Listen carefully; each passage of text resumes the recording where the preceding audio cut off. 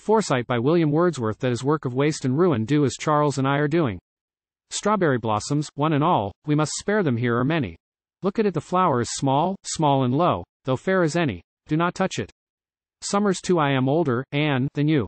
Pull the primrose, Sister Anne. Pull as many as you can. Here are daisies, take your fill.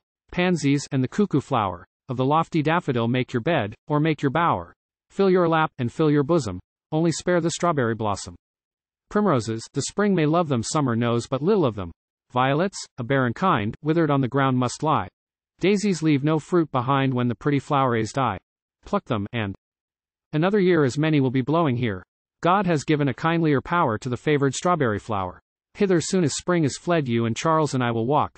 Lurking berries, ripe and red, then will hang on every stalk, each within its leafy bower, and for that promise spare the flower.